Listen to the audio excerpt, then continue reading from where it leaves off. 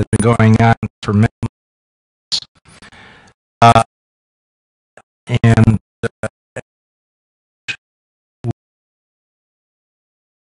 the end of the series,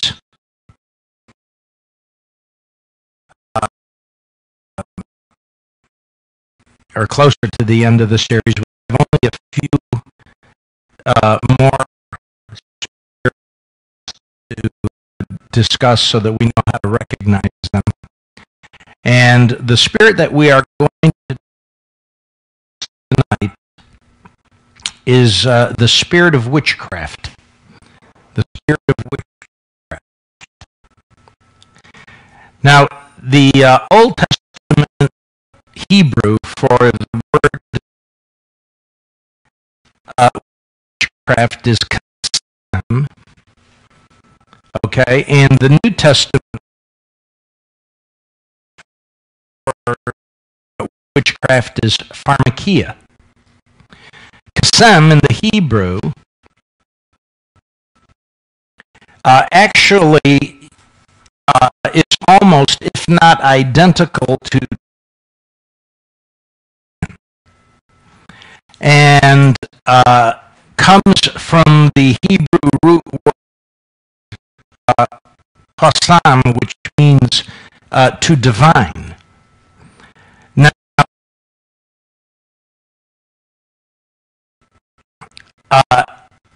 you notice in the past we covered the spirit of divination. Divination is prognosticating or telling the future. Okay, the scripture says divination is an abomination to the Lord. Reading horoscopes, the astrology, palmistry, numerology, runes,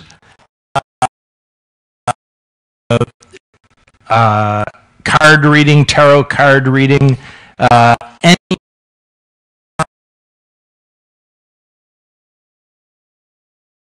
reading entrails, reading tea leaves, reading palms, palmistry, any of those forms of divination are an abomination to God. Okay? Now, it is true that the meaning of kasem in the Hebrew aligns witchcraft with divination, and divination is a specific form of witchcraft. It's minister only one thing. They're called by the thing they minister, right? Okay?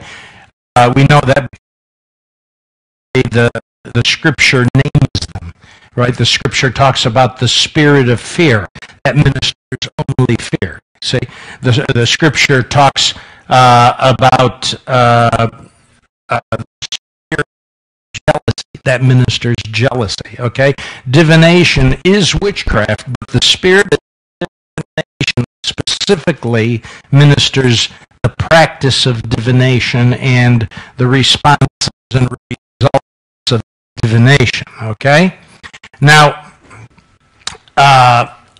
notice that word changes in the New Testament. The New Testament word for witchcraft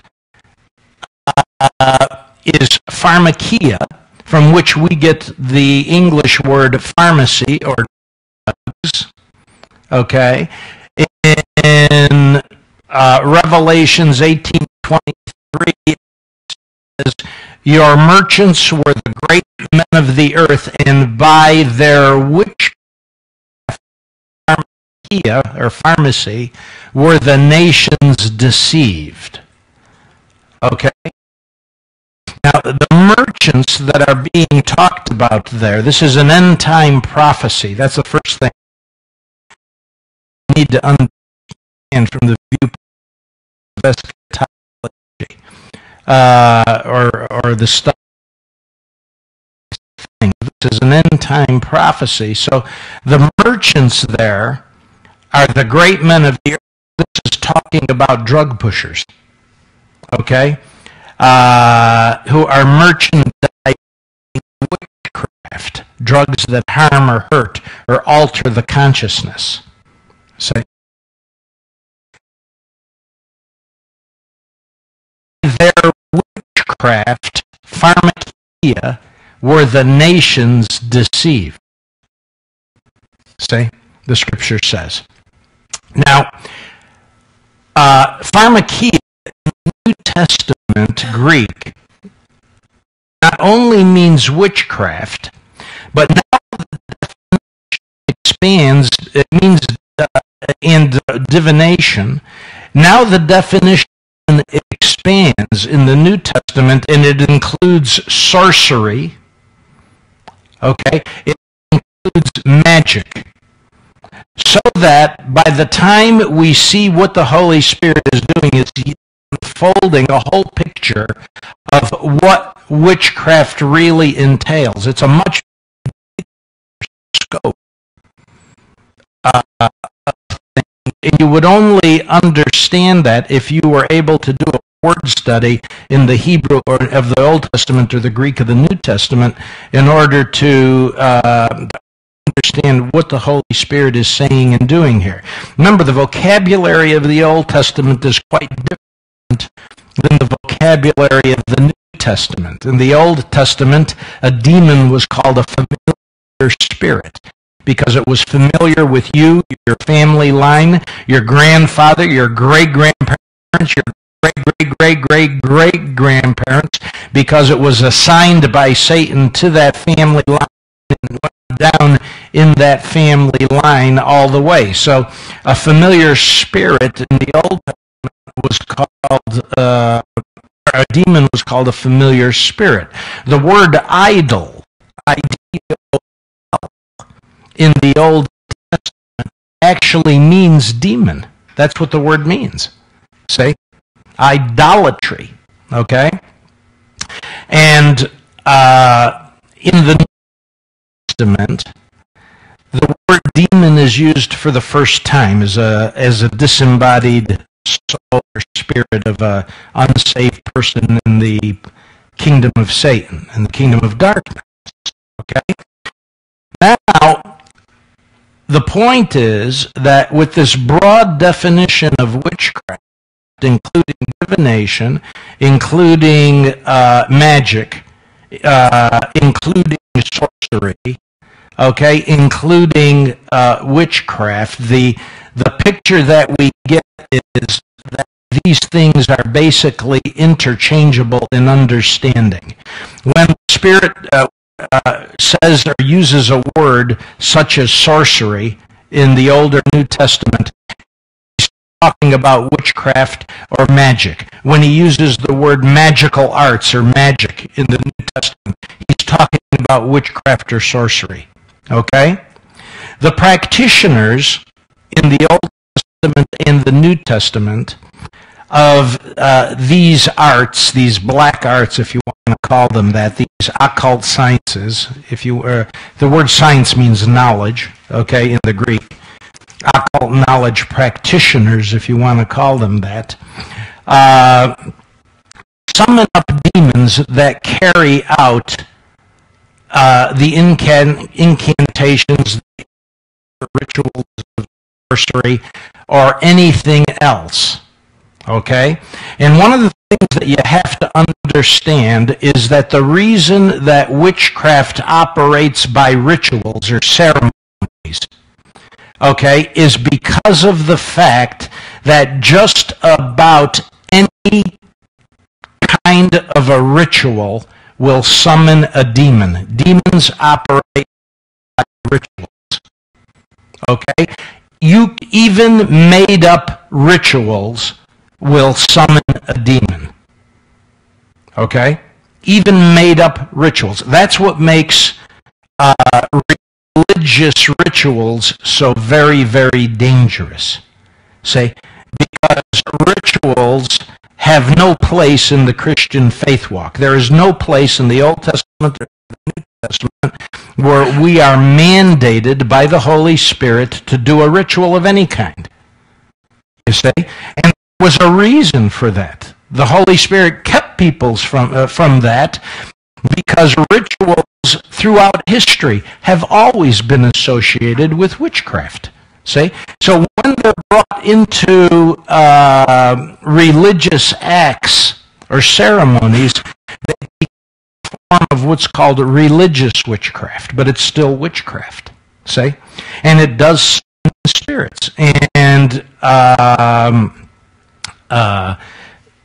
those who practice these things, these arts, if they are a woman practitioner, they are called a witch. A male witch is called a warlock. And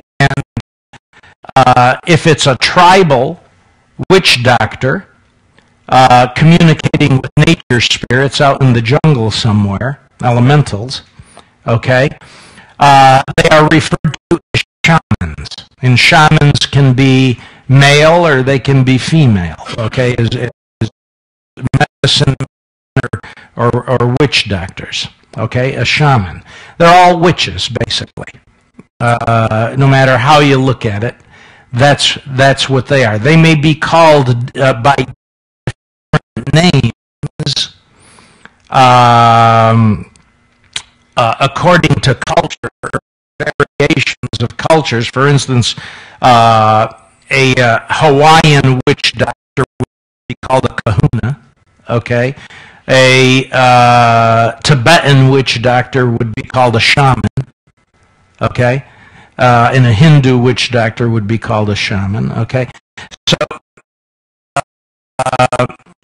you will know these things according to the culture.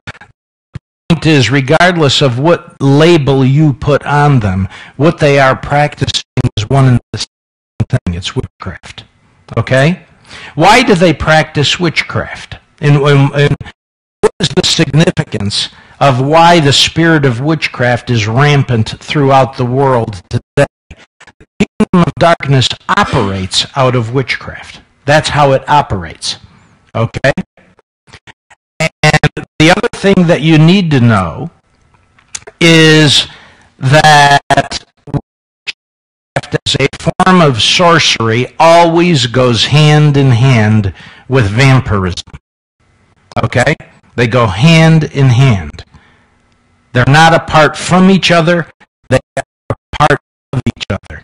Wherever you see a spirit of witchcraft, wherever you see a witch or a warlock hanging around or doing things, you can bet your bottom dollar there are going to be vampire spirits hanging around.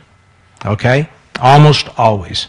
It's very, very common. Okay? Now, what is it that permits a witch or a warlock or a shaman to pursue this kind of activity? Why do they do it? The answer to that is power. They have discovered that there is a power behind it. See, the demons empower them to do things, perform for them, and they can ask by ritual for a favor or to get this favor or that favor from a spirit, and the spirit will do those things and pour out Satan's blessing upon them. Okay?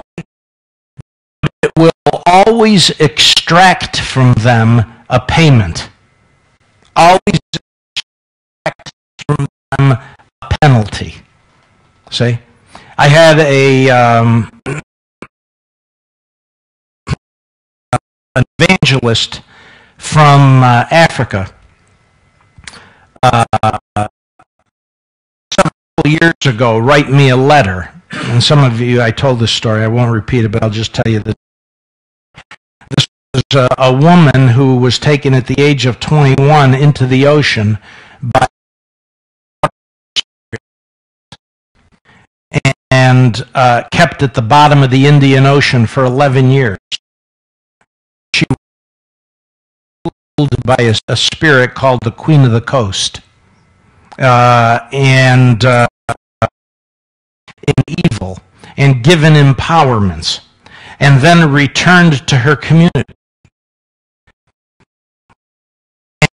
And she said there were whole civilizations of spirits under the water.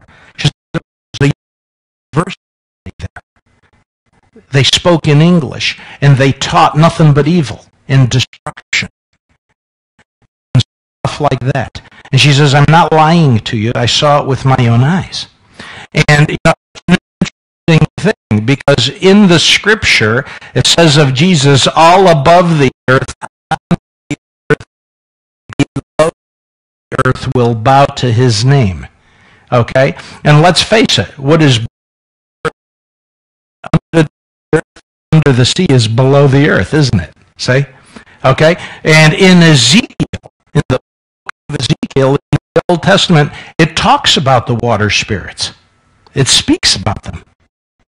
See? We know that these things are true as a matter of divine revelation. Anyway, to make a long story short, this lady was returned and was given power. And in return for that power, she, as a tribal shaman, she had to harvest for those spirits 2,000 souls a month. She had to do it. And she had to kill them so that they would die in their sin. And take those souls. And she was given 2,000 a month. She had to do that. See? And how would she kill people? With spells and conjurations and acts of witchcraft. She didn't even have to see them. Okay? She could cause them to drop dead. See? People from different tribes. And she would have to kill up to 2,000 people a month. And one day, an evangelist came into their village. And she decided she was going to kill this evangelist. And so she tried, and nothing happened. See, he's not in the kingdom of darkness, he's in the kingdom of light. See, and her power didn't work. And so the Holy Spirit gave him a witness that she was trying to harm him. This evangelist went to her and said to her, you can't hurt me. I serve a greater power, he said to her. And he said, and you can know this power. And I think, if I recall right, he demonstrated the power to her by binding her power. She couldn't do anything, if I recall correctly. And she saw the power of God, and she gave her heart to Christ, and she renounced everything. And she was afraid to do it because she thought that these water spirits were going to come and kill her. See? But the evangelist assured her she was transferred into the kingdom of light and they had no power against her. And he bound them up and off. She became an evangelist and today has a ministry in Africa bringing people to Christ. See? Why did they do what they did? For the power. See? The first thing you need to know about witchcraft, whether it's New Age, regardless of what it is, it's about power. That's what they want, is the power. And the spirits are very ready, willing, and able to give them power. Okay? And that's why after 5,000 years, witchcraft is still around today. Witchcraft began with Nimrod, didn't it? King Nimrod of Babylon.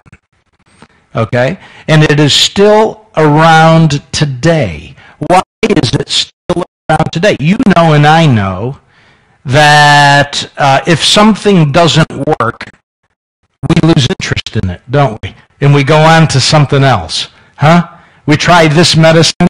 Oh, this doesn't work. Well, you know, we throw it away and we go to something else. Right?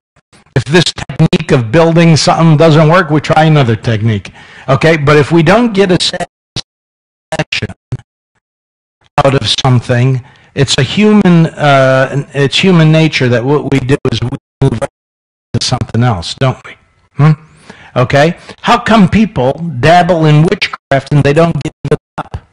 And they don't lose interest in it? You ever wonder about that? The reason is because it works. See? It has power behind it. But the power is from the kingdom of darkness, not from the kingdom of light. Now, the British and Scottish witchcraft has perpetrated a belief worldwide that there is such a thing as white magic and black magic. Okay? And that white magic is for people's good. Okay? And is used for good, and white witches are good witches. There is no such thing as a good witch in God's eyes. Okay? There's no such thing as a good witch in our eyes. And there is no such thing as white magic. All magic is magic. All magic and sorcery, witchcraft is black.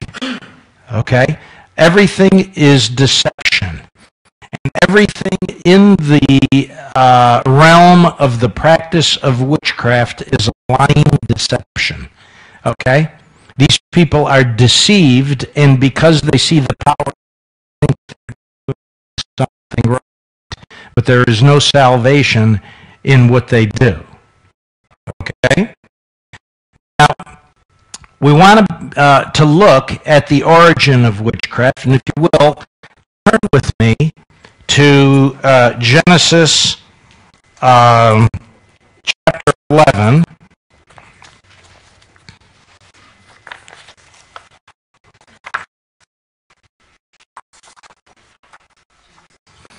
Genesis chapter 11. We're going to begin with that background to look at this a little closer. And this is the story of Nimrod, who was the great-grandson of Noah. Okay? A mighty hunter on the earth, the scripture says.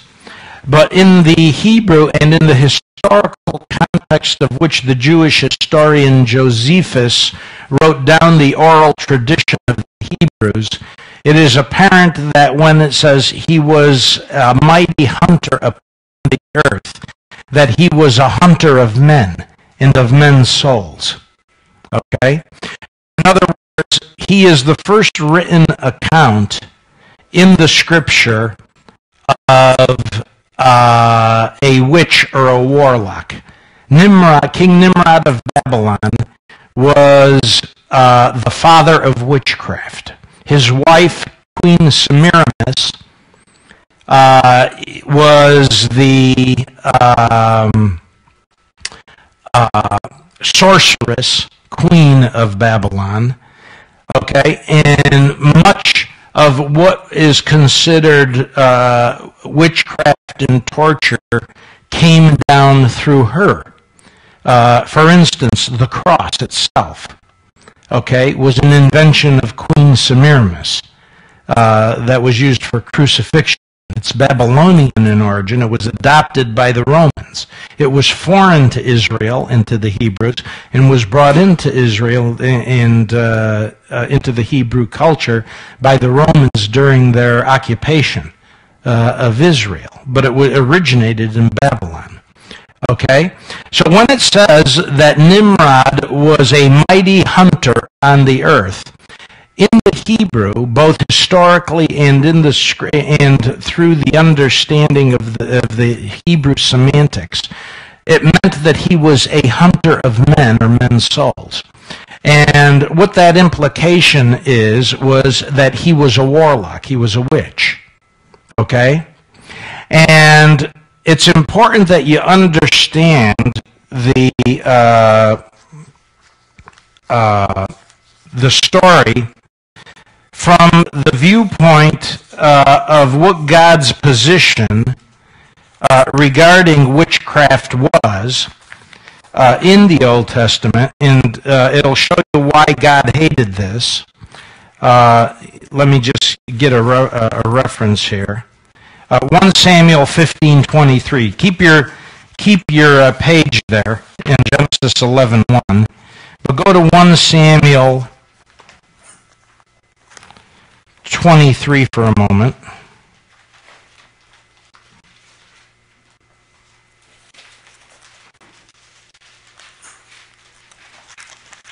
And look at verse 15.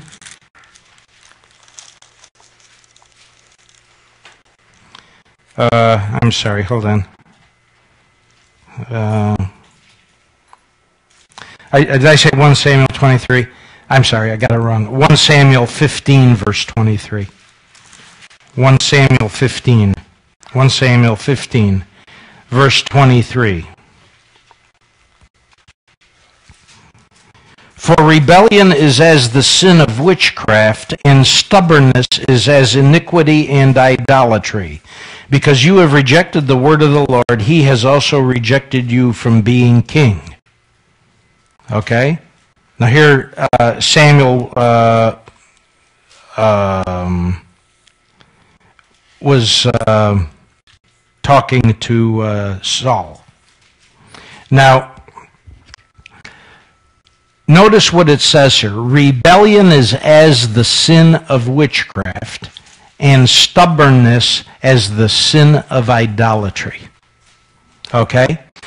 One of the things that God says about witchcraft is that it is a form of rebellion against him.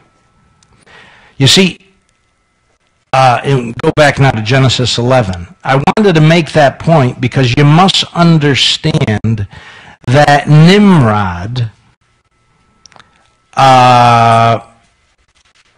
was rebellious. He was the father of witchcraft because, not just because he practiced witchcraft, hunted for the souls of men, which witches do even today, but because of the fact that he was rebellious against God. Remember, he built the Tower of Babel, right? Why did he build the Tower of Babel? He was angry with God. And what he was angry with God over was the flood that occurred at the time of his great-grandfather Noah. Okay? That those people from the earth had been destroyed by God.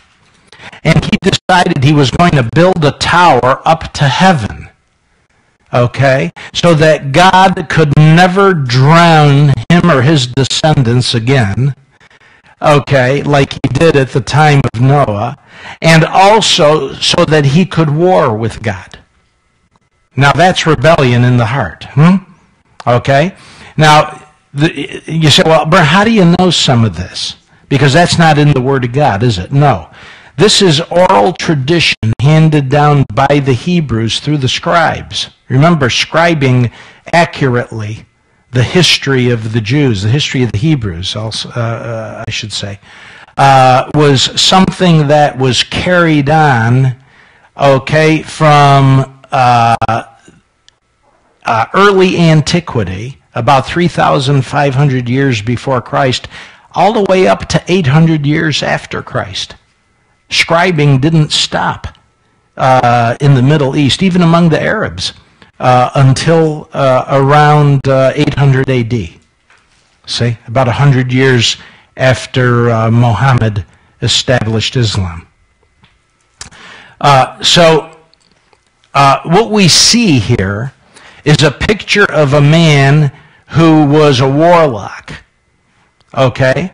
Now watch what happens. Turn to chapter 11 and read along with me.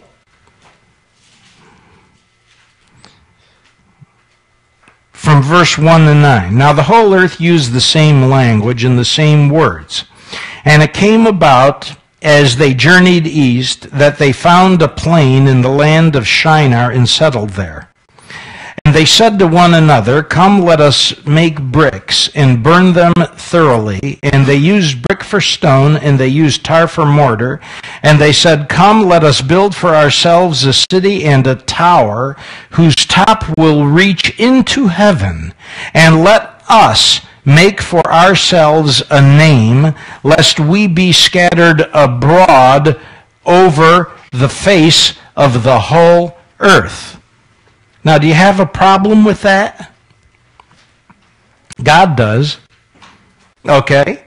He says, let us build a tower and let us go up to heaven. Let us make a name for ourselves. See? Didn't care about God. He was going to make a name for himself. Okay? And he says, lest we be scattered over all of the earth. Well, if you read Genesis 1, God said for them to be scattered over all of the earth. He said, go and multiply and replenish all of the earth and take possession of all that there lies therein. That was God's will, that they go and multiply and be spread over all of the earth. Huh? See? So what Nimrod was saying was the exact opposite. No, we're not going to do that. We're staying here and we're going up there. See? Didn't care whether he needed permission from God or anything like that. Just decided that he was going to exalt his will over the will of God. That's rebellion. See? And that's why 1 Samuel 15:23 says, rebellion is as the sin of witchcraft, and stubbornness as the sin of idolatry. Okay? Now, witchcraft is a form of idolatry. Okay? Because it's spirits who carry the works of witches and warlocks out. Okay? And in order to do that, the witches and the warlocks must do ceremonies, rituals, incantations, conjurations, castings of spells, bewitchments, enchantments, charmings, etc., to worship those spirits. Okay? And demon worship is a form of idolatry. You see? Okay? So witchcraft goes hand in hand with idolatry. Okay? Now read on and watch what happens. Verse 5. And the Lord came down to see the city and the tower which the sons of men had built. And the Lord said, behold, they are one people, and they all have the same language, and this is what they began to do. And now nothing which they purpose to do will be impossible for them. Nothing which they purpose to do will be impossible for them. Why? Because they have an intellect and they were made on the earth in the image and likeness of God. Huh? Okay? Except they're using it for the wrong thing. All right? So now notice what God says. Verse 7. Come, let us. Who's us? Yeah. The Father, Son, and Holy Spirit. Right? Let us go down and there confuse their language, that they may not understand one another's speech. So the Lord scattered them abroad from there over the face of the whole earth. See, God got his way. Huh? That's what God wanted them to do, and he got his way. Okay? So he scattered them abroad from there over the face of the whole earth, and they stopped building the city. Therefore its name was called Babel, because there the Lord confused the language of the whole earth, and from there the Lord scattered them abroad over the face of the whole earth. Okay? Now, here is the point that you needed to know. The hallmark evidence of the presence of witchcraft, whether it's in a person's individual life or whether it's in the life of a society like the Iraqis, etc., okay, is confusion. We see here from the scripture that the fruit of witchcraft is confusion. Okay, that is God's response, God's judgment on witchcraft. Okay, he confused them. He permitted confusion to come upon them. Okay, and whenever you see witchcraft operating in a person's life, okay, you will see that there's an element of confusion there in their personal lives as well. Okay? Confusion is one of the first clues to the presence of witchcraft. One of the first clues to the presence of the spirit of witchcraft. Okay? And wherever there is confusion, there is witchcraft. Now, I'm not talking about someone who's working at a desk temporarily getting disoriented because he was sidetracked by a phone call and then forgetting where he was at in his work, and then he goes, oh, now I remember, and he goes back to it, okay? What I'm talking about is a pattern of confusion in their everyday life, in the way they live, in the things they do. They can't see the wrong they do, okay? Remember that witchcraft says good is evil and evil is good. It is the kingdom of darkness which operates just opposite to the kingdom of light, right? Okay? So the position of the practitioner of witchcraft is that everything he is doing is good. See? It is for the benefit of people, or to get this, make this person fall in love with this guy using this potion or incantation or spell or enchantment or bewitchment, okay? Or something like this. That's not good. That's evil. You're interfering with someone's free will. And when you pray prayers, okay, to change someone into your image and likeness of what you want them to be, you're a practitioner of witchcraft.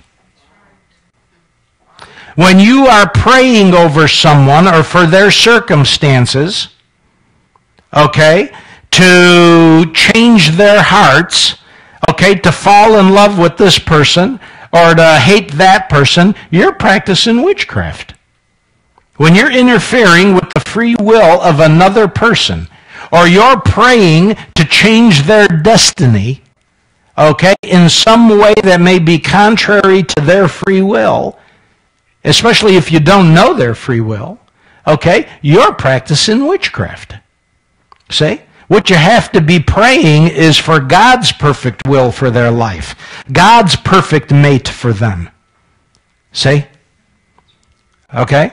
Things like that. That God's plan for their life will be carried out and predominate. But when you start praying and you're directing those prayers at the person rather than to the Lord, okay, you're using soul power, not praying in the Spirit. It's not prayer in the Spirit. That's soul power. And you're directing those prayers at the person, okay, and guess what it's going to do? It's going to harm that person. Soul power prayer always harms people. See? I can't tell you how many times people have come to me in the past and they've said, oh, I had this awful cold, and so-and-so told me that they were praying for me, and I just wish they would stop because I'm getting worse. See? What's the matter? And it's happened ever since they told me they were starting to pray for me. What happened? They're praying soulish prayers. See?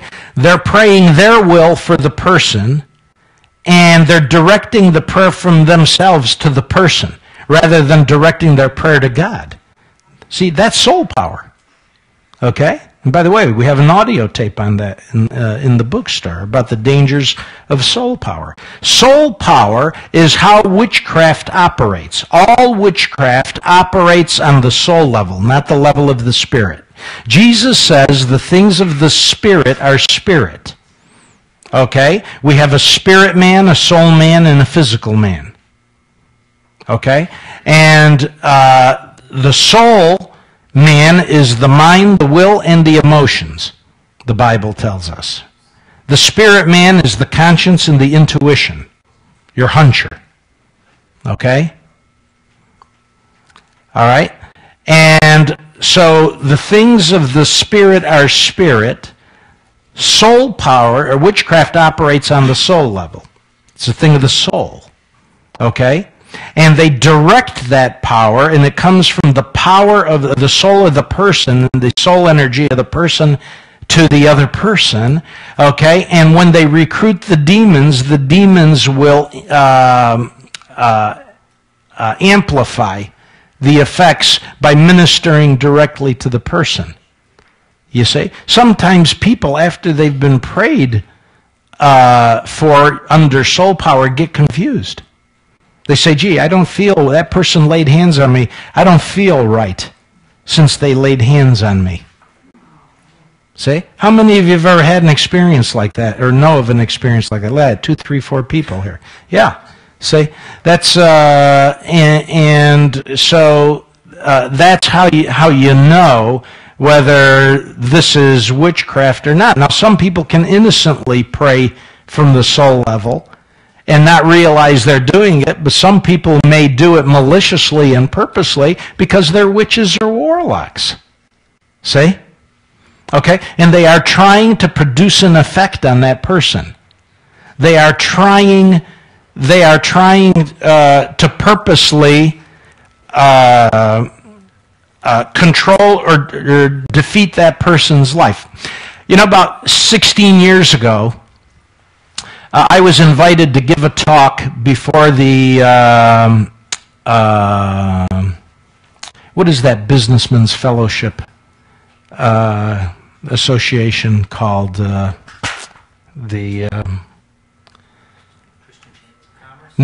it's not the Christian Chamber of Commerce. It's, Shakarian's organization. You know the organization. I was asked to give a talk to the local chapter in Perrine, and a prophet came to me that afternoon, and I mentioned it to him that I was going to give this talk to the Businessman's Fellowship that evening, and he said to me, he said, be careful. He said, there's going to be a witch there, and she's going to come up and lay hands on you. He said to me. He says, the Holy Spirit has shown me that she's going to come up and she's going to lay hands on you. And he says, she's going to try to do a working against you. Be very careful. And I said, okay. I forgot about it. That evening came, I gave the talk, and at the end of the talk, when people were beginning to leave, this lady comes up the aisle. Okay? I'd say probably in her late 30s. And very sweet,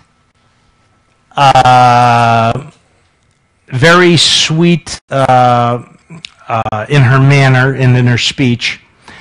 And she says, I just feel led by the Holy Spirit to lay hands on you and pray on you if you'll let me. And the Holy Spirit said to me, the witch. See?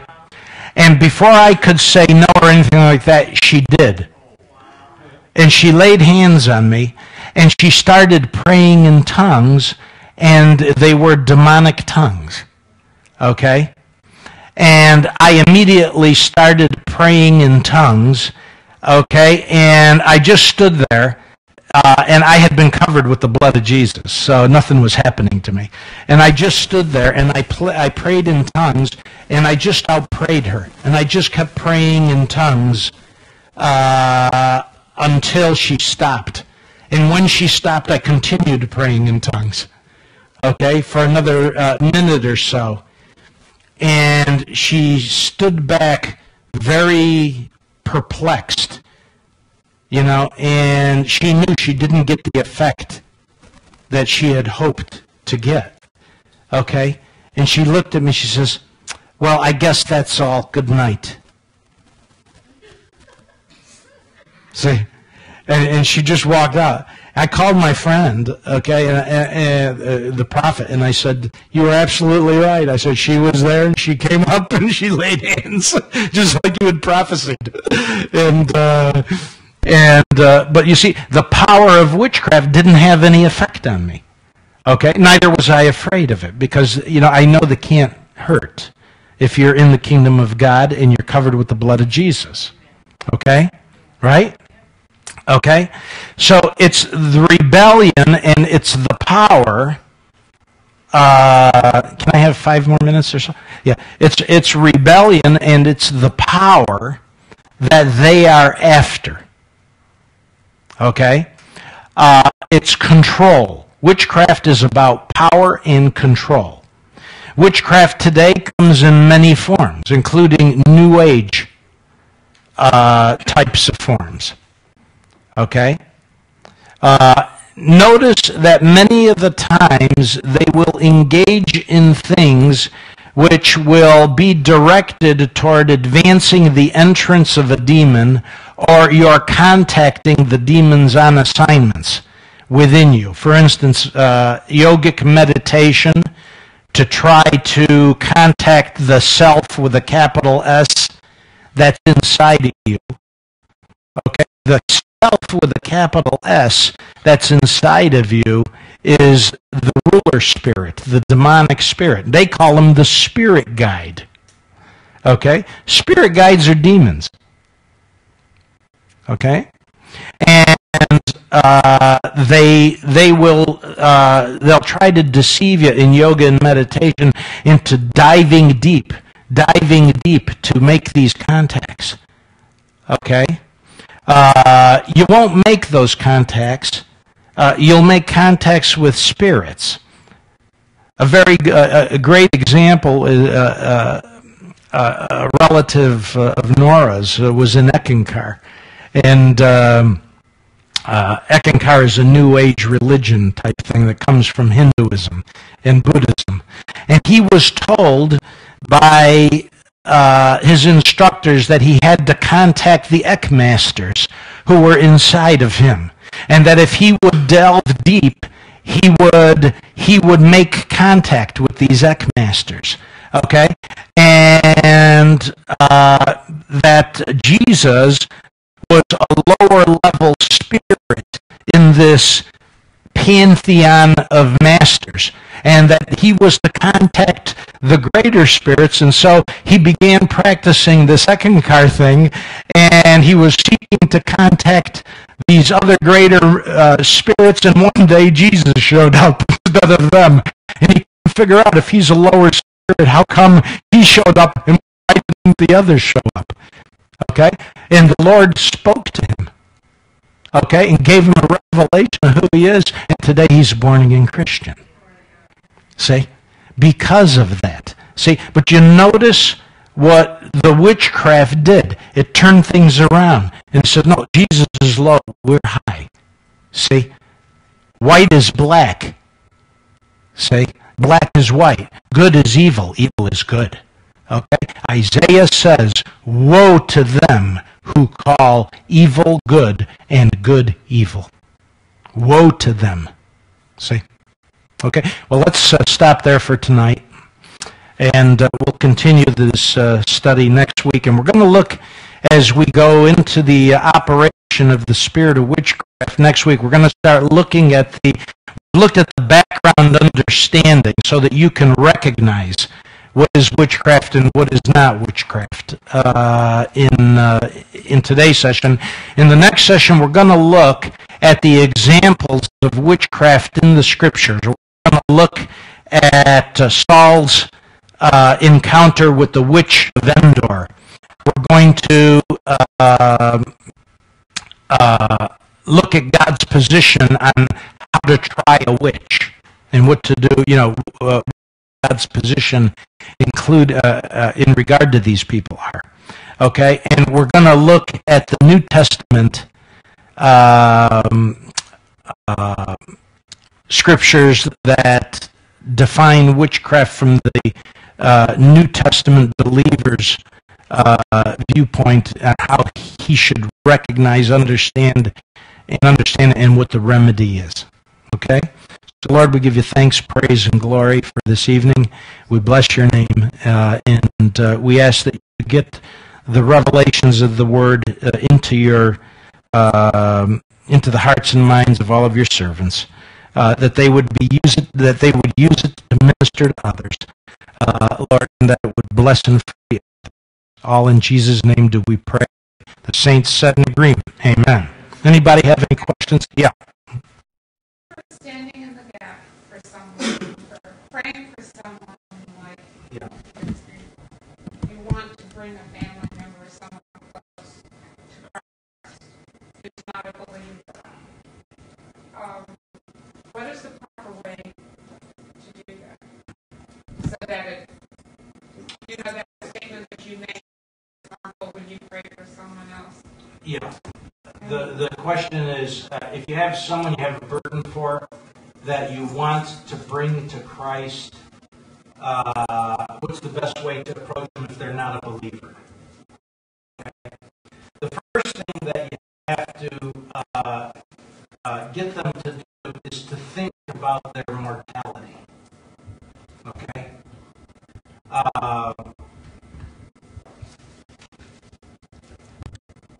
And you need to plant a seed. It's a mistake to think that you may be able to do it all in one session. Okay? You may not.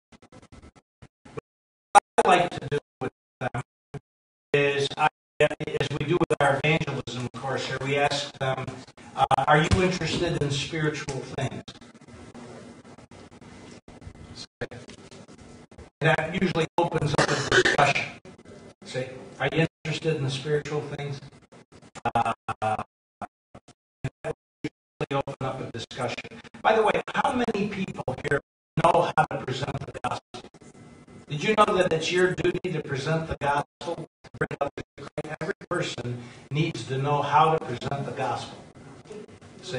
And if you don't know how to present the gospel, firstly, you got to know the gospel to present it, right? Which means you gotta have a way of understanding and a way of presenting it. If you don't know how to present the gospel, you will see me at the end. We're going to be starting up the evangelism ministry again, where we'll train you in a very brief presentation on how to bring people to Christ. Yeah. Suppose it's not within your heart or your calling to do such a thing. There's no such thing as not within your call. It's everybody's duty, the Bible says. Preach the gospel, the Scripture says. Preach the gospel. It applies to all believers. See? Yeah. It may not be your calling or your anointing to be an evangelist. Okay? But it's everybody's duty to preach the gospel. Yeah.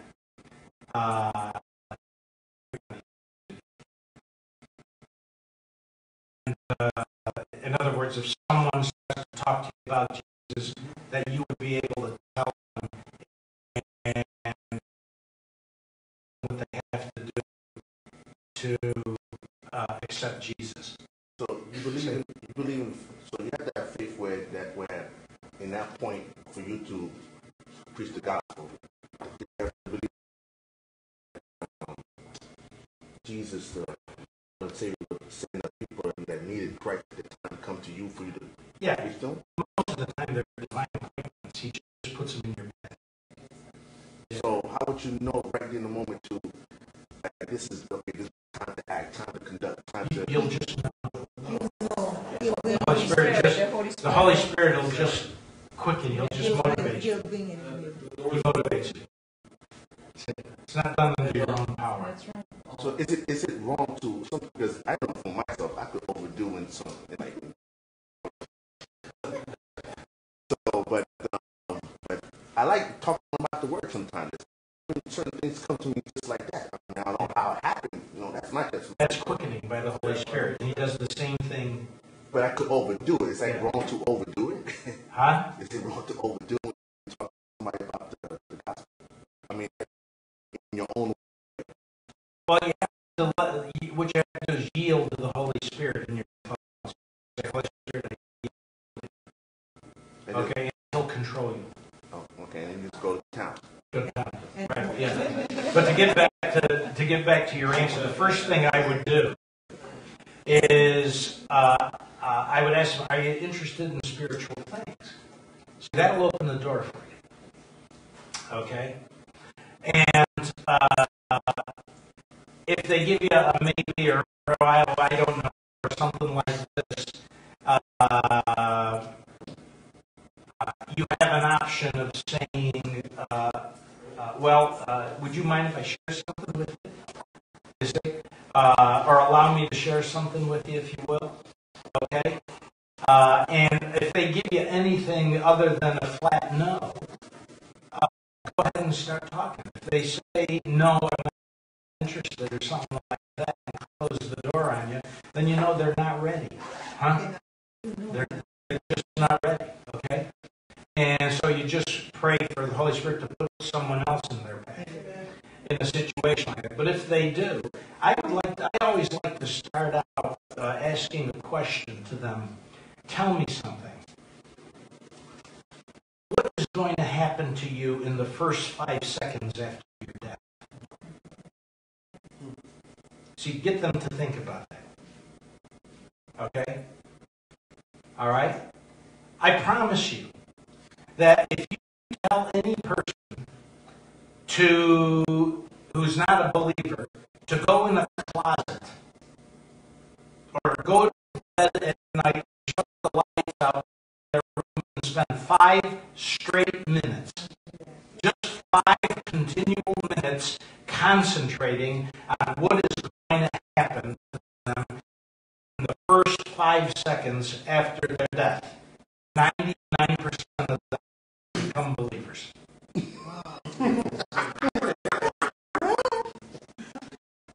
Instant conversion. Yeah, just about 99%. Okay, because the realization,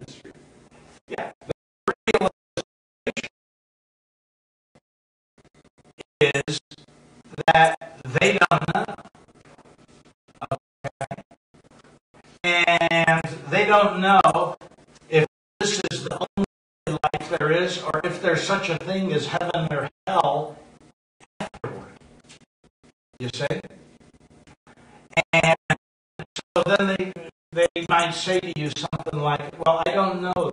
I don't believe that there's a heaven or hell afterwards. And then you turn to them and you say, yeah, but if you don't know, are you willing to gamble with your eternal future?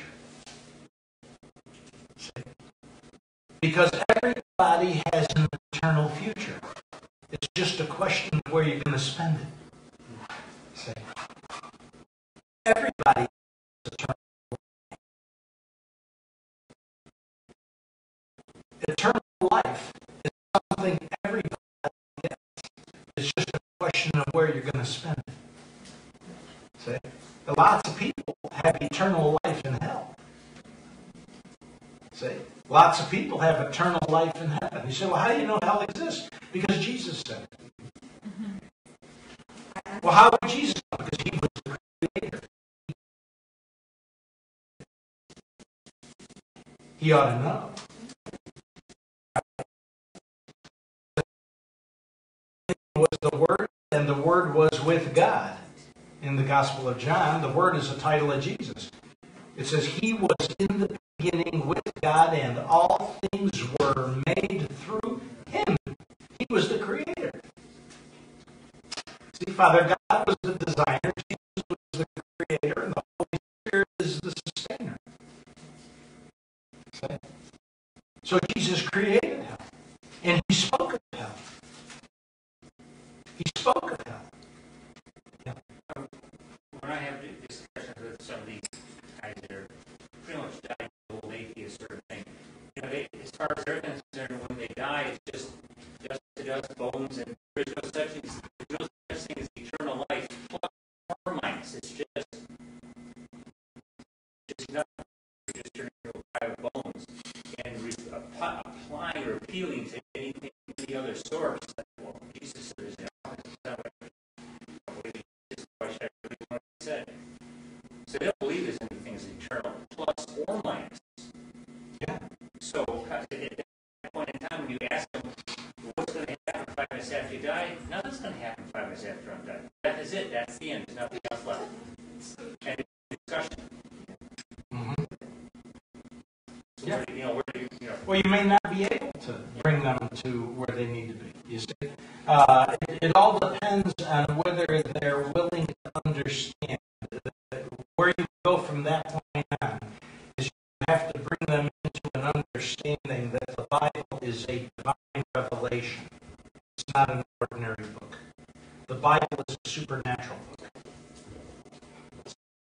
That's your position. Why is the Bible a supernatural book? One,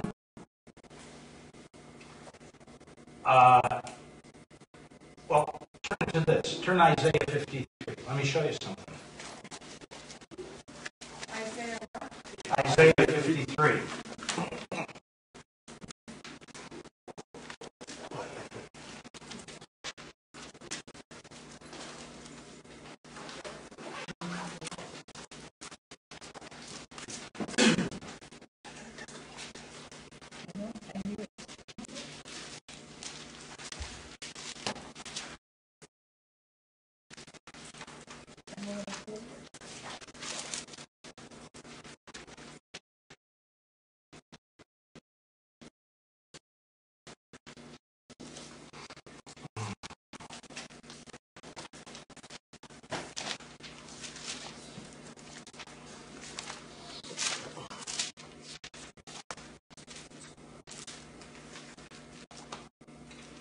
Isaiah 53, look at verse 2 on. For he grew up before him like a tender root, and like a root out of parched ground. He had no stately form or majesty, that we should look upon him, nor appearance that we should be attracted to him. He was despised and forsaken of men, a man of sorrows, acquainted with grief, and like one from whom men hide their face. He was despised, and we did not esteem him. Surely our griefs he himself bore, and our sorrows he carried. Yet we ourselves esteemed him stricken, smitten of God, and afflicted. But he was pierced through for our transgressions, he was crushed for our iniquities. The chastening for our well-being fell upon him, and by his scourging we are healed. Who is that talking about? That's Christ on the cross. See? But why is this a supernatural book? Because this description of Christ, his ministry, and his crucifixion was written 850 years before Christ was born. Isaiah lived 850 years before Christ was born. That's not a when you can look 850 years in the future and describe Christ, his ministry, and his crucifixion, and his suffering, okay, this is a supernatural book. See? And that's what they have to understand. Another example, if you will, another example would be, I can't remember, where is it? Is it in Ezekiel? Or is it in Daniel, where the Lord said that he would make his servant Cyrus give the order to rebuild Jerusalem? Do you remember that passage in the Old Testament? Well, the importance of that passage is that at the time the Lord said that, okay, Cyrus, who gave the order for the Hebrews to return to Israel from captivity in Syria. Huh? It's Isaiah? Yeah.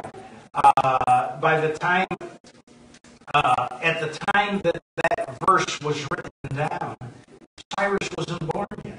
Cyrus would not be born yet for another 250 years.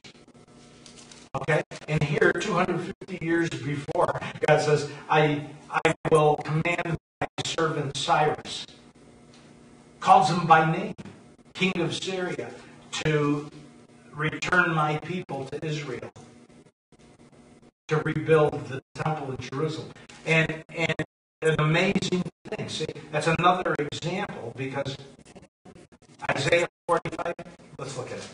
It's an interesting thing. Oh, just a few chapters back.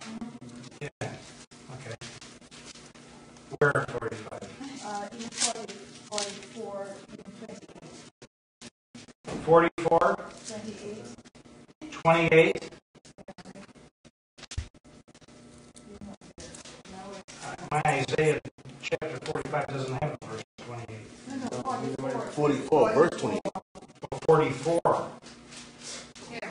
20. It is I who says of Cyrus, he is my shepherd, he will perform all my desire. And he declares of Jerusalem, she will be built, and of the temple, your foundations will be laid. What was so amazing about this? Cyrus wasn't born yet. If you look historically, Cyrus would not be born for another 250 years. See? That's why the Bible is a supernatural book, not a natural book. Okay? How else do you know the Bible is a supernatural book? Well, yes, exactly right. The accuracy of the prophecies. 2/3 of all prophecies of the Bible have already come true historically, archaeologically, okay, and scripturally with 100% accuracy. There is no book in existence that can claim that. 2/3 of them. There's only 1/3 of the prophecies of the Bible left to be fulfilled. 1/3. There's an interesting thing on the radio today about Genesis. They're saying one of the critics, they say that the journey that Abraham made from Ur to Hebron was impossible because it was 1,000 miles. You can't travel 1,000 miles back then. And archaeologically, they found a tablet in Babylon that was a rental agreement. And in the rental agreement, it says when you rent a trailer, you cannot go more than 1,000 miles. Yeah. And so they said, obviously, so many people traveled 1,000 miles renting trailers from this, wagons from the city, that they actually had a rental agreement saying you can't go more than 1,000 miles when you rent this trailer. But that's the tablet. They found a rental agreement written on clay back Isn't that incredible? 3,500 years BC. Yeah. A rental agreement? A rental agreement. Yeah. Does it come wrong? For renting. For renting wagons. Renaissance. So the next thing you work at is the Bible is a supernatural book, not a natural book. You see? And you have to make them understand what God's position is. Okay? You see, one of the problems is that if you look at Protestant and Catholic Bible scholars, intellectual types will make you try to believe that the Bible was written by the prophets and the apostles, okay, under inspiration of the Holy Spirit. All right? In fact, the King James translation, I believe, says all Scripture is inspired by God. Or the New American Standard says that. King James says all Scripture is God-breathed. Okay? Which was a little better than inspired by God. Because if you read the New American Standard, all Scripture is inspired by God, it makes you think that God inspired the apostles with the desire to write down what they knew. Okay? Or the prophets. All right? King James got it a little closer when the translators said all Scripture is God-breathed. Okay? But in the original Aramaic New Testament, the language Jesus spoke, remember that these books are Greek translations. All right? The translation from Aramaic to Greek to English. Okay? But if you go directly from Aramaic to English, and we do have that Bible, by the way, in the bookstore, that has both the Aramaic Old and New Testament, and it's also got the King James Greek. It's a wonderful Bible. If you don't have one, you ought to have one. It's a great reference work. But if you look in the actual Aramaic New Testament, it says all Scripture is Spirit scribed. Wow, with a capital S. In other words, written by the Holy Spirit Himself. Okay? In other words, what the real original manuscript is trying to convey is that the Holy Spirit wrote it through the apostles and the prophets. Therefore, the Scripture was written down not by inspiration, but under divine possession. They were possessed by the Holy Spirit. So, yeah. Is that including like the other thing when I was speaking about those laws? Yeah.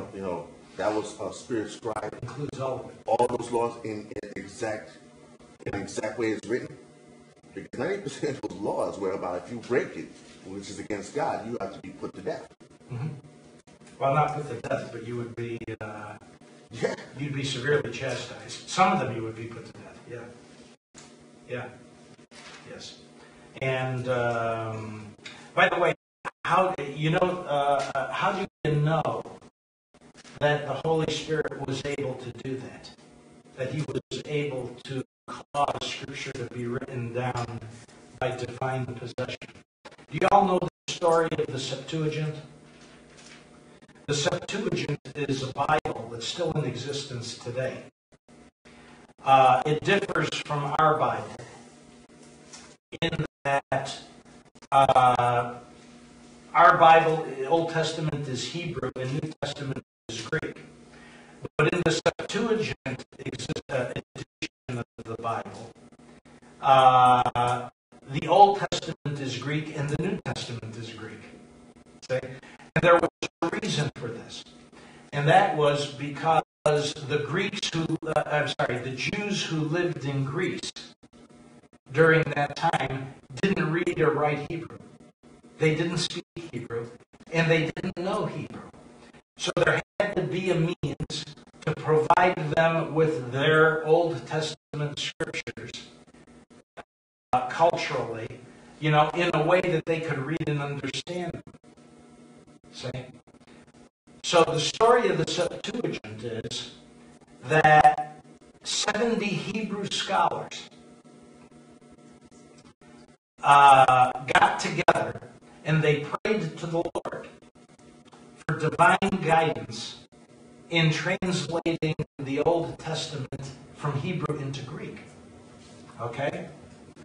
And they went on the shores of the Mediterranean, there in Israel, and they set up 70 tents.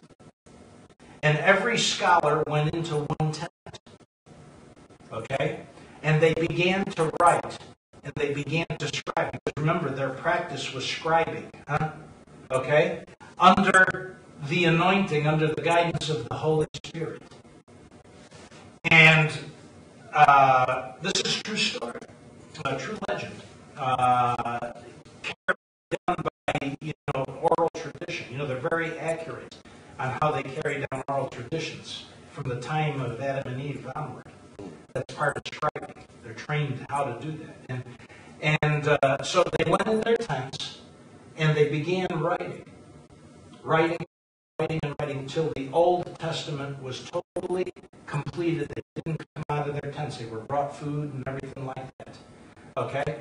And the 70 had 70 manuscripts to send to Greece, to the Jews in Greece. And when they were done, and they came out of their tents, and they sat together, and they compared the manuscripts, the 70 manuscripts were word for word. Every one of the manuscripts were identical to every other manuscript, word for word. Isn't that incredible? See? And that's the history of the origin of the Septuagint Bible. Is that anywhere in secular history, any secular historians put that down?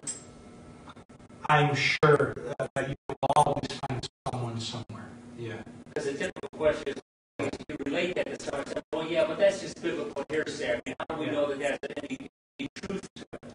Well, they typically ask for outside verification. Well, they said that about Jericho. Right. Okay? Yeah. And, well, that's just a Bible story.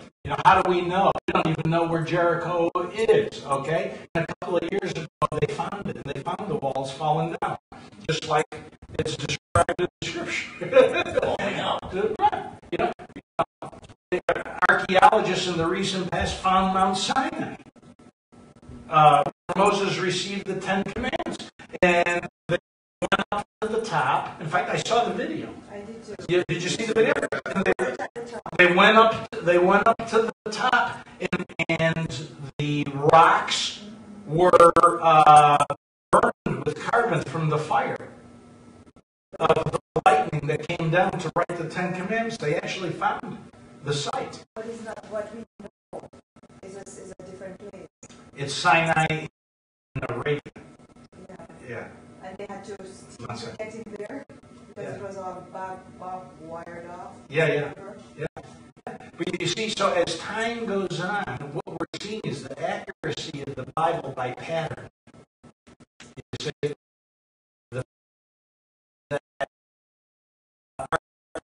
archaeologists now are confirming just what the Scripture said. You see?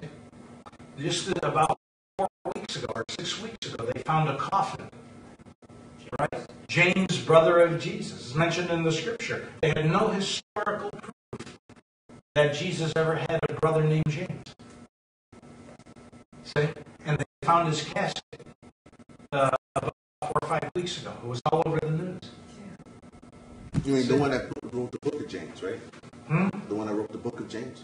There were 2 Jameses. There was James, the brother of Jesus. Well, actually, they referred to them as James the Lesser and James the Greater. Right. James the Lesser and James the Greater. I don't know whether the Lesser was a brother of Jesus or not. But one was a cousin of Jesus, wasn't he? Yeah, one was a cousin of Jesus. Yeah. But does that answer your question as to how to get into it? Actually, my question wasn't so much how to do it. It was when you're praying for someone, that I would pray that my father would come to know Jesus. How is it best to pray that prayer, that God would remove the scales from his eyes? Just like that. First thing the Scripture says is, no one can go to the Lord unless he be called by the Father. So the first thing you got to pray is for the Father to call him. That's the first thing you do. Right? Jesus says, no man can come unto me unless he be called by the Father. So the first thing you have to pray is, Father, call him in Jesus' name. Requested Jesus call him. Huh? I have to pray that Jesus will call him. No, that the Father will call. That God the Father. Yes. One thing that really disturbed me a little bit was when we talk about like how witchcraft would like to do everything backwards. Some parts of it said one little aspect, I call it, when you say like they like to make something white into black and black into white. Why do we have to signify evil and good as colors?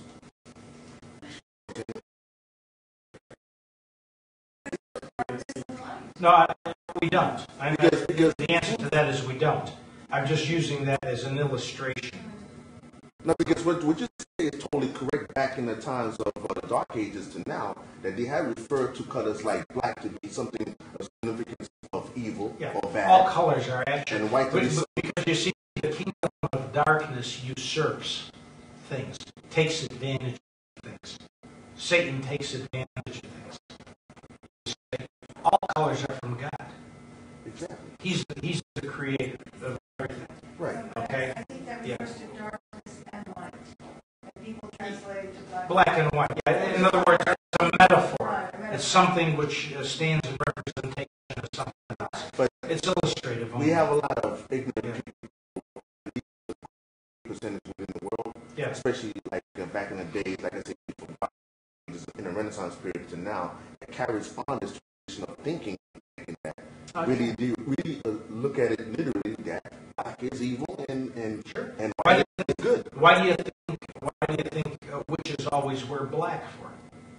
They love to wear black. They identify with that. See? But guess what? That's not going to stop me or a black, or owning a black car. You see? Because as far as I'm concerned, God is the owner of all colors. That's what I'm saying. You know, is the truth. It's a way to identify church.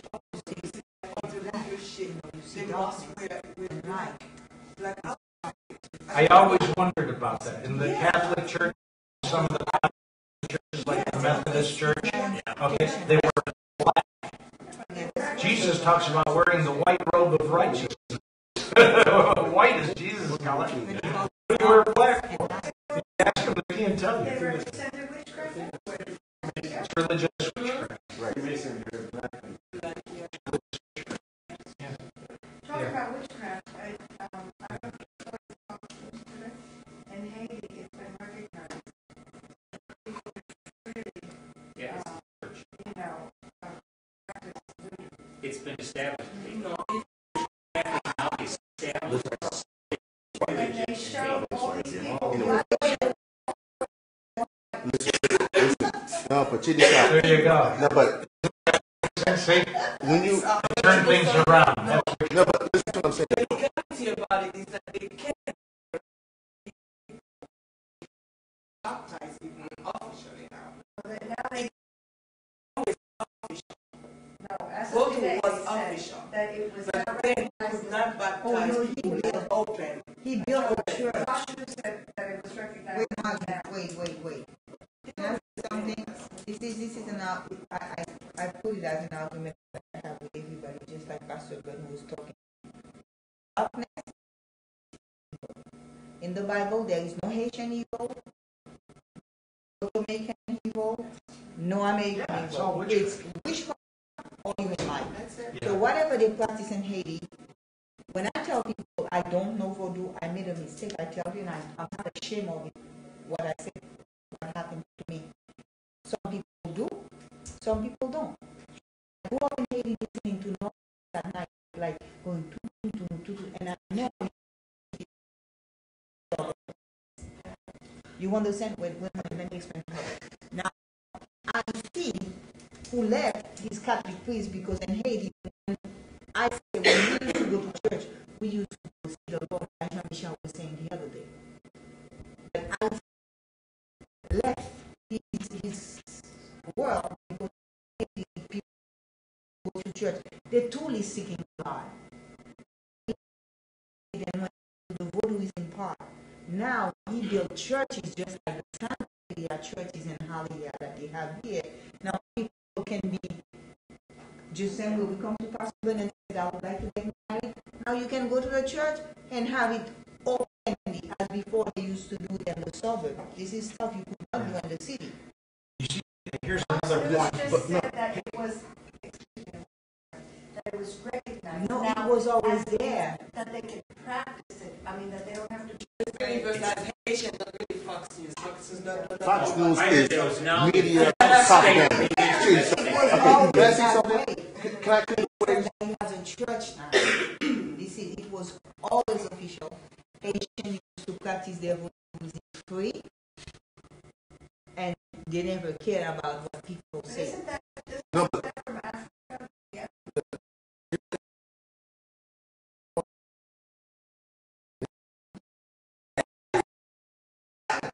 check this out.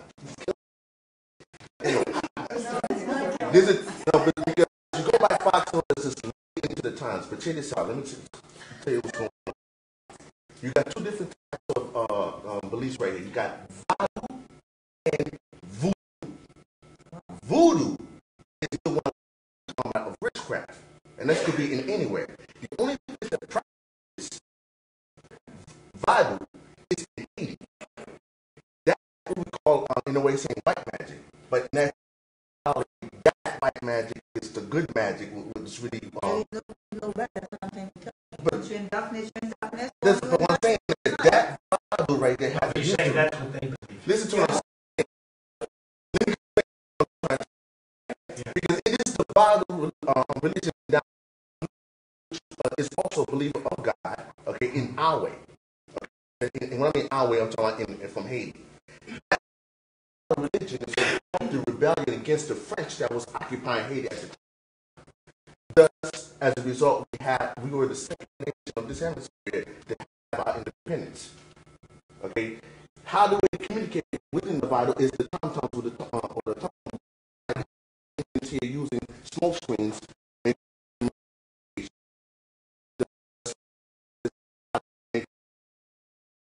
Was and when there was with that kind of communication because the Cowboys here or the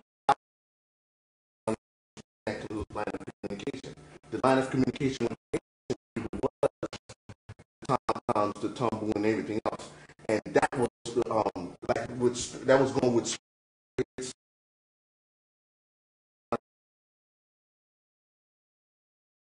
And then from the fighting, we did our right. We killed our Frenchmen at the time with a big and then therefore we won our independence. That's the true history behind it.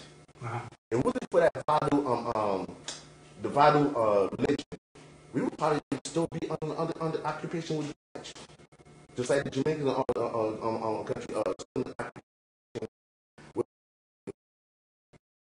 man.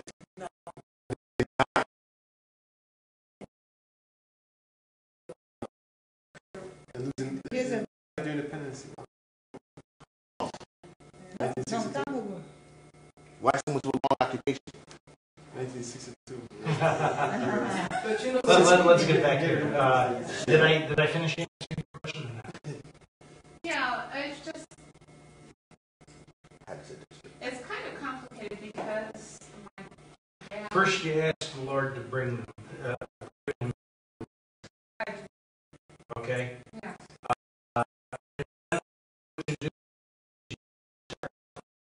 Seeds of witness. Little things. Okay?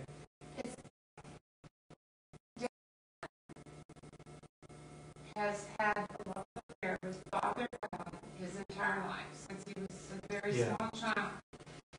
Always praising him, loving him, he talks to him.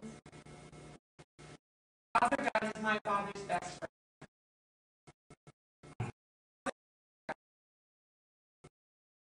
Dad has always believed that Jesus was the most incredible teacher, prophet, that he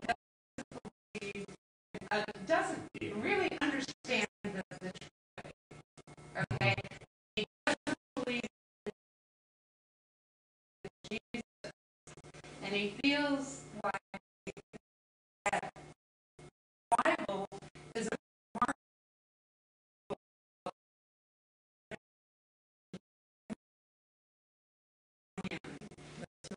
he doesn't believe that it is God breathed. And he believes also that he's going to heaven. I mean, he's totally convinced of this because of the great love and closeness with Father God, because he's been a good man all his life. Been dutiful praying to God and doing what God teaches, following the Ten Commandments, well, as best as it and following the golden rule and all that. And it's so hard to make that because he just his entire life grew up with that. So for myself,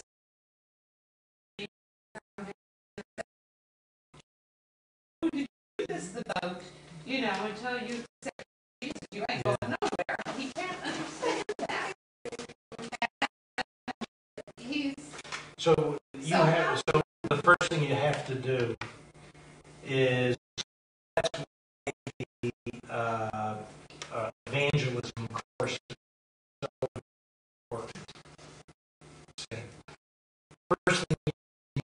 to do is you need to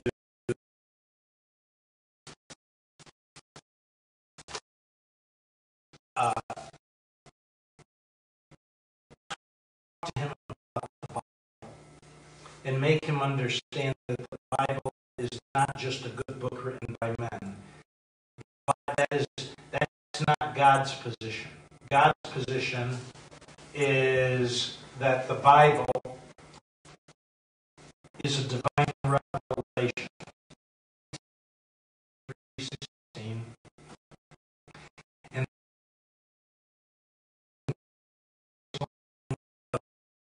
verse 23:9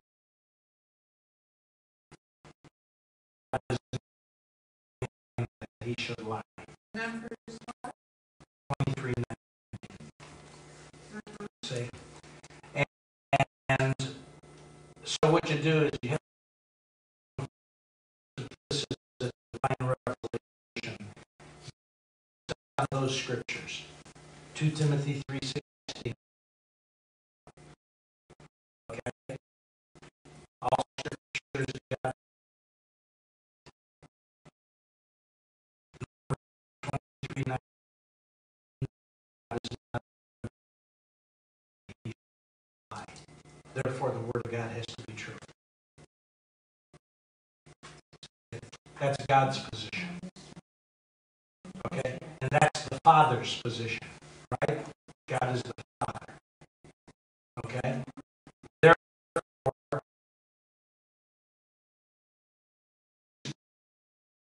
the Father, and the Father is great.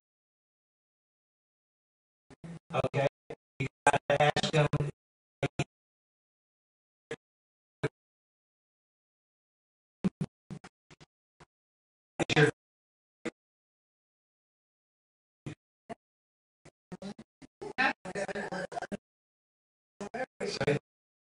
Okay, your great friend isn't lying.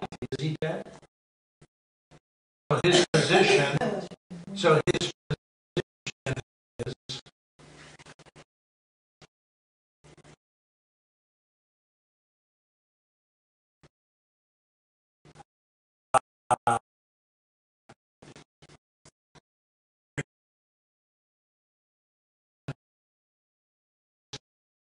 that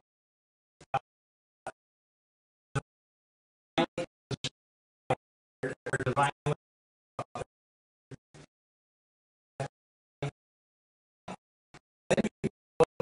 John and you show the verse, I think it's in where Jesus says, I and my Father. Okay? I and my Father are one. Okay? Then show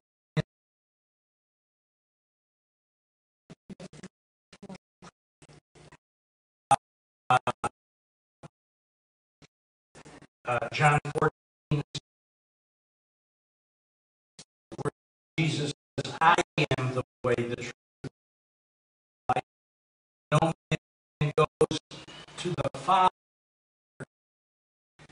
except through me. Say, pointing out to him that it is Jesus' desire to take you to your great friend. It's not Jesus' desire to take you.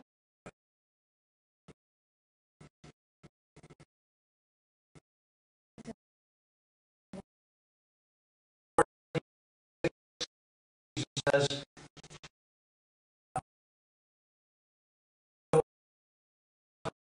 Father, but through me.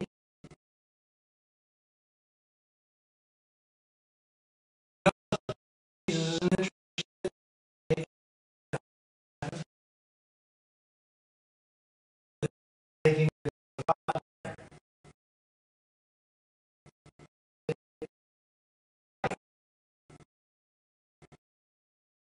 He knows that if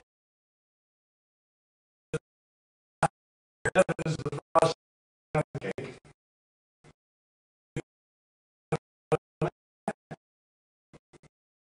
But the Father, so if you tell him that, if you really have this, let me show you some scriptures. Then you'll see Jesus is the one who has to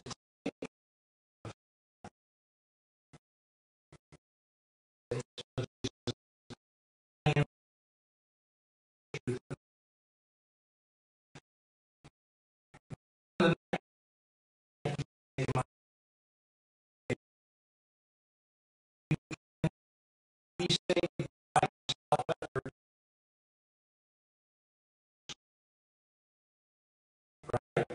So you show him Ephesians 2, verse 8 and 9. Okay?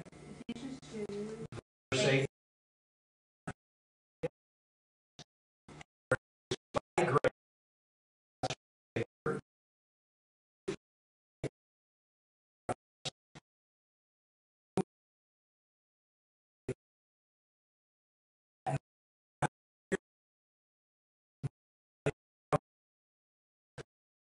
it is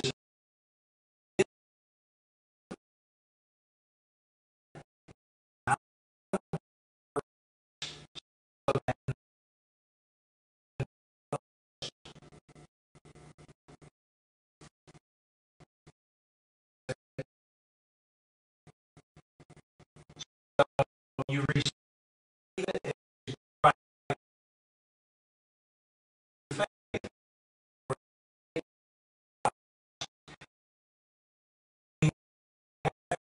Transfer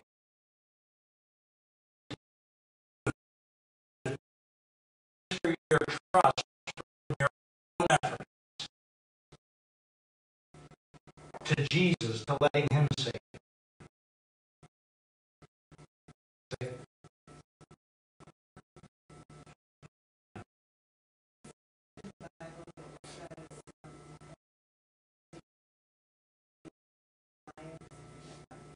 Let God be true and every man a liar. You said something about Timothy, 2 Timothy something. What? No? Another one about that was 2 Timothy 3:16. John 10. What about John chapter 1? Huh? John 30. 10:30? John chapter 1. 1:1. Yeah. About Timothy. the relationship between Jesus Christ.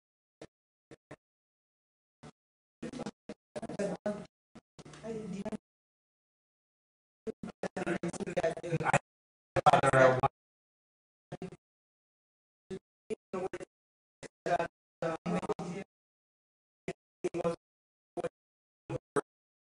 with God, the Word was with God.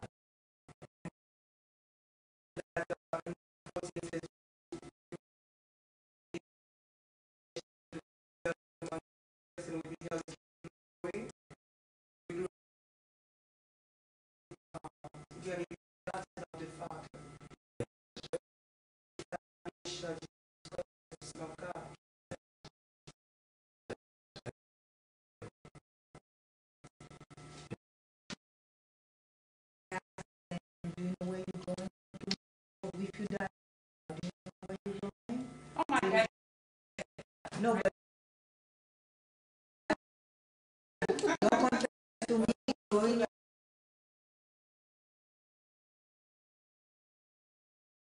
See, the other part you need to use with people like that, if they're wrong, you need to tell them. The Bible is a divine revelation, and that's not what it says. Okay? And what you need to know is God has a standard, and he does not lower his standard because of our ignorance. So you better find out what his standard is. If you want to be saved, you better find out.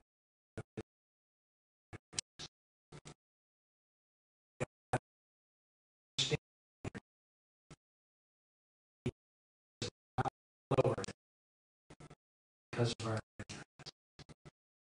But the importance is like to pray before and not to try to convince Yes, them. very, very important point is always pray ahead of time for the Holy Spirit to prepare their heart and mind to receive.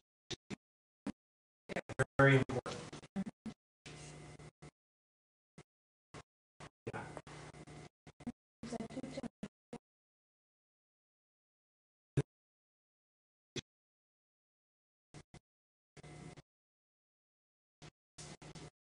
Yeah. Always pray for the Holy Spirit to prepare their heart and mind to receive. Very important. That's what I do before I go to anyone. But like Pastor Lee was saying, some of them, And plead the they blood not over really so that there's no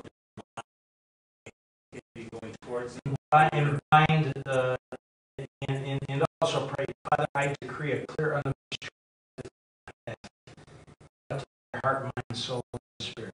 Your light and your truth shining in. And I bind up and off the enemy. In Jesus' name. Yeah. Can you ask the Holy Spirit to use you if you do not through you through somebody else? Yeah. To put somebody in their path to not through you.